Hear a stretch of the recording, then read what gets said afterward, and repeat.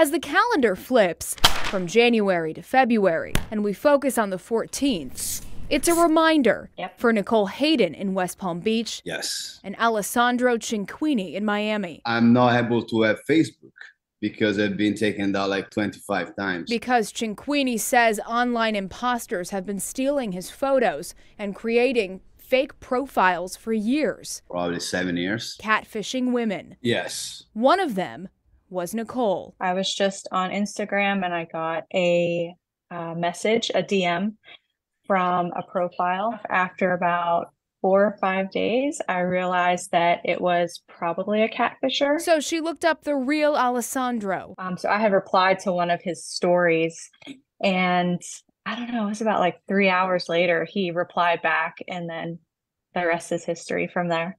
And over a year later, the two are dating and spreading awareness. Think about the amount of online scam that there are in any kind of sector, from romance and finances, crypto, becoming very hard to identify and distinguish what's true from what's not true. So.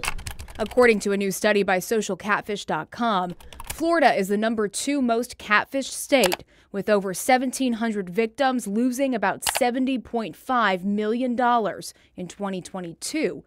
And an average loss of $40,000 per person. You know, they're funneling money through multiple victims. And so they're saying, hey, my cousin Joe's going to send you, $5,000 if you could take that money and then convert it into crypto. What are the signs that typically someone should notice I'm being catfished? When you meet somebody online and all of a sudden they start asking you for money. The other thing too is if somebody won't video chat. Anybody who just falls in love with you right away and